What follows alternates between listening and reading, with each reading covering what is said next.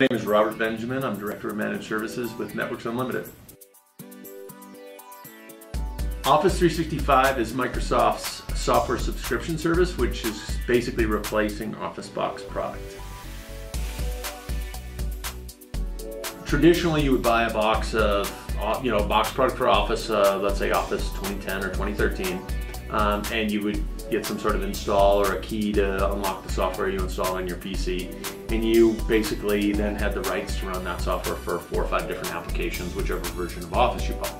Well, with 365, you get those same features and applications on your desktop, but you also get web versions of every one of those applications. So let's say you were away from your main work computer, but you wanted to do work using the applications, you could log in and still have access to those applications. So that's one difference, is now you have the ability to work from pretty much anywhere. And you're no longer tied to the license on that PC. You could be on another PC. Another difference is box products typically were limited to 1 or maybe 3 installs with the license. So I would buy the box product and I might be able to install it on 2 or 3 PCs.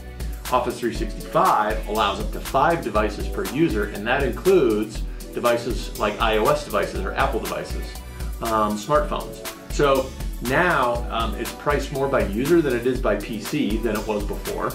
And it allows you to really access Office through the web apps from any computer. So you can have up to 5 of your own devices, but with the web apps, you could really be working from any computer that has internet access. And that's a very, very big difference from the box product approach. The other interesting thing is with the box product approach, you would buy Office 2010, 2013.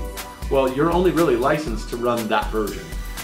You might be able to downgrade it if you want to go backwards, but for the most part, when Office 2015 or Office 8 or whatever they call it, the next version that comes out, if you owned a box product key, you would have to pay for an upgrade or buy a new license. With the subscription service of Office 365, you'll be able to get those upgrades as they come out with no additional charge.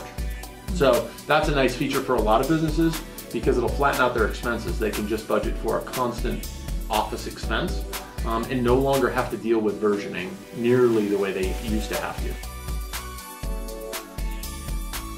The new benefits with Office 365 include, for one, a hosted mailbox for every user. So that's different than the past where users would have to connect to either a mail service on the outside of their network or buy an Exchange server. Now it's included with Office 365 and Microsoft provides that mailbox for the users. In addition, it includes Link Server, which is a presence and communications platform for messaging and video conferencing, as well as SharePoint services. So not all small businesses are really accustomed to what SharePoint is, but it's a collaborative platform for multiple people to work on projects or streamline processes for their companies. Absolutely. So if you look at all of the things contained within 365, it's pretty clear that it's Microsoft's offering to compete with what Google has in their Google Apps suite. But they do so in a way with applications that a lot of businesses are used to using because it's still paired with things like Microsoft Word, Microsoft Excel, Microsoft Outlook. So it very directly competes with the two, and they have price plans that range all the way down to very competitive with Google to more expensive platforms that include other more expensive business platforms like SharePoint and other pieces.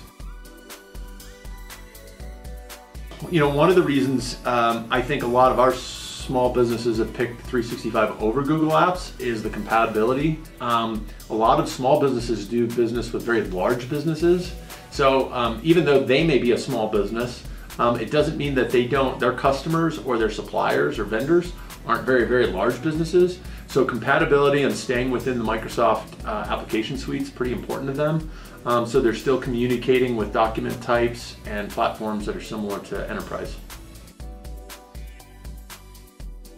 It's a little different than it was in the past because the box product would basically install, you'd have your applications, you'd go down the road. It would be a little disruptive because while they're installing, you can't use them. One of the things that's different with Office 365, because we're including things, Microsoft's including things like the email box, Link, and SharePoint, there's a little bit more configuration with the new suite of sort of software services that are included. Once they're done, they're done. So they require less maintenance or low maintenance. But the fact of the matter is, it's for many customers, it's going to be like a mail migration, like changing your mail servers. And so that can be a little bit of a hurdle, and it needs to be timed in a way that works with the business's schedule, their business model. But yeah, there's a little bit of a difference between putting a CD in the machine and putting in a key and loading it versus actually migrating everybody's mail to the cloud.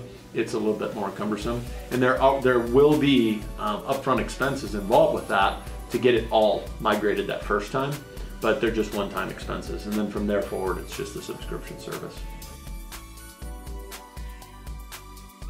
So lots of other software publishers have already changed their market offering to be cloud-based. And for the reasons of predictable billing, common platform for all users, off-site and secure back-end storage and backups and secure data centers, that's the reason Microsoft's offering the same benefits through Office 365